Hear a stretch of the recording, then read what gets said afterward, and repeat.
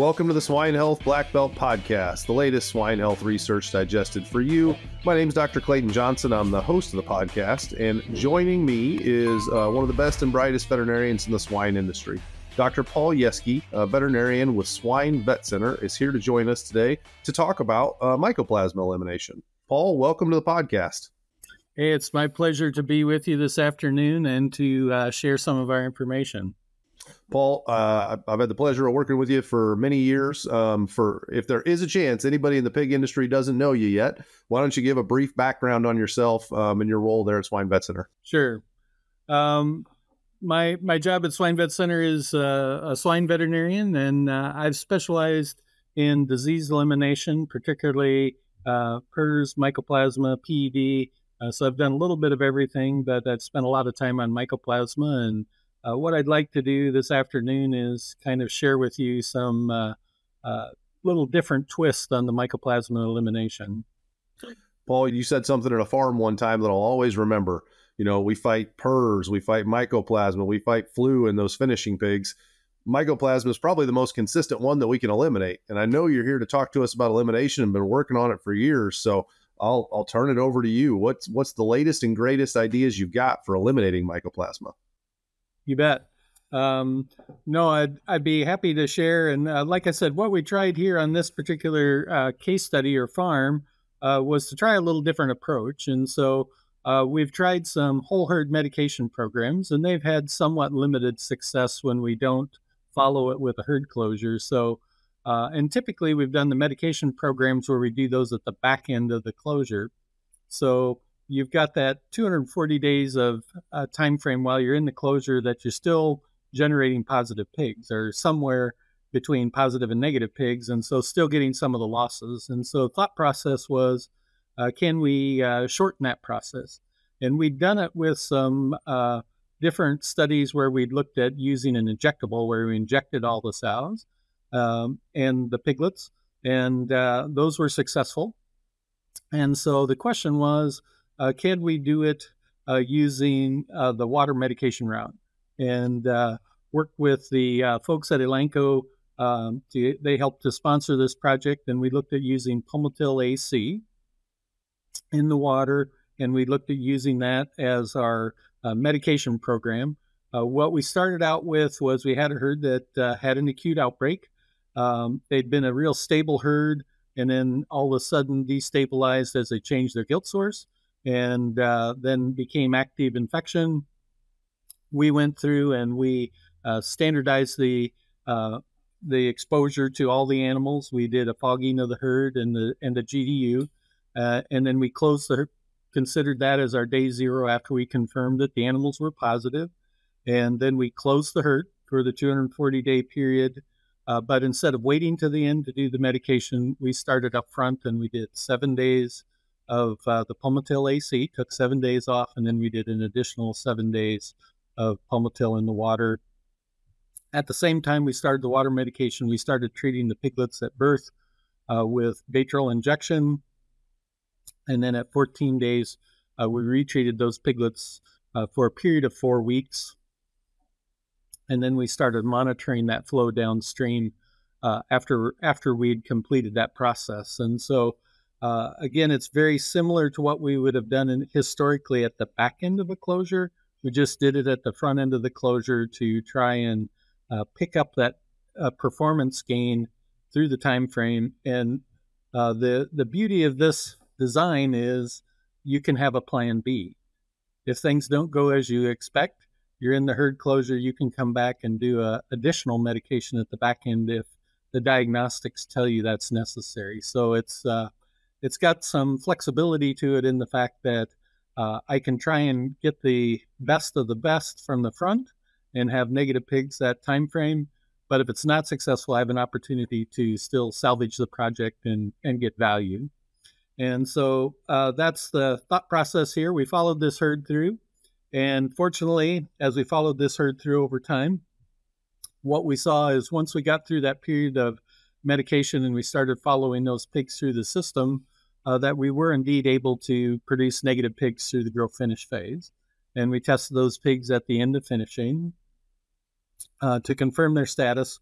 And we did that using tracheal swabs. We did tracheal swabs, of course, self-harm to confirm that we got everything exposed in the beginning. And then we did that in the various finishing sites as we went on through the process. And so we did see, and we went back and we looked at some records for the farm. And one of the challenges here is when you do these sort of look back studies is your before and after. So, there's a lot of things that can change before and after, but what we did see was we did see a slight reduction in pre-weaning mortality. I wouldn't necessarily say I've seen that before. It was about 0.5%, which isn't big and may or may not be significant. And we saw a reduction in the nursery by a couple tenths. And I wouldn't expect a lot of mortality change in the nursery. And as we looked at the finishing, we dropped that by about 3% on the mortality, and we saw a better average daily gain and better feed efficiency, which are probably the things that pay for it the most and the best. So again, not only we saw some mortality differences, but we also saw that average daily gain feed efficiency improvement. And as we got to the end of the study, we went in and we looked at the sow herd using tracheal swabs, and we followed some of those early groups through the finisher using the tracheal swabs, and everything was testing negative through the study. And so it certainly felt very good that we were successful. The producer, however, decided at the end to have a belt, suspenders, and a belt, and decided to run some CTC at the back end just to give themselves better opportunity to be successful at the end. Again, not a huge cost on the back end because we ran it through the feed and just did it as an insurance policy. But the herd continues now. We're quite a ways down the road and continues to be negative, continues to test negative, and the pigs continue to be performing well. So again, I think as we talk about Mycoplasma eliminations, there's lots of different protocols that are out there. I've done many different protocols, and I'm sure as we go into the future, there's going to be more. But this one still takes advantage of some of those basics. We got everybody exposed. We had a solid day 0. And we used the closure, the herd closure, the 240 days. Again, one of the things that have been time tested over the course of time. And then we did a medication program, but here we did it up front, and it appears that it made good success. One of the other questions that I oftentimes get from people is, well, I can get the self-harm done, and gee, I get all these negative pigs and I put them in a pig dense area. What's my likelihood that these pigs are going to stay negative and I'm really going to get the benefits you're talking about? And it's a fair question. We were able to do a study here a few years ago. It's been a while back now, where we looked at 100 different finishing sites. And when we went in and looked at those sites, we looked at 50 of them in the summer and 50 of them in the winter, just so we could see any seasonal patterns. If there were seasonal patterns, and only 6% of those sites became infected. And these were in very pig dense area in southwest Minnesota, northwest Iowa. So definitely a lot of pigs in the area. So it wasn't a shortage of local exposure. So with that being said, I think, that shows we've got a good opportunity there. And I think if you look at it over time from the economics, and I did some work with Daniel Linares, and I think $5 is probably a pretty good number when we talk about what's that worth. And so I think there's certainly some advantages here for herds when you got the opportunity, or if something comes up. If you're in a PRRS closure, it's certainly easy to piggyback on a myco closure. And I think we've got a number of clients that have gone on and just done Mycoplasma on its own, just to go ahead and pick that up as well. So, through continuous innovation, trusted solutions, and accountable insights, the Lawn Co. is invested in helping you achieve the full value of every decision. Their portfolio offers solutions to manage disease challenges, minimize variation, and mitigate mortality to optimize pig health.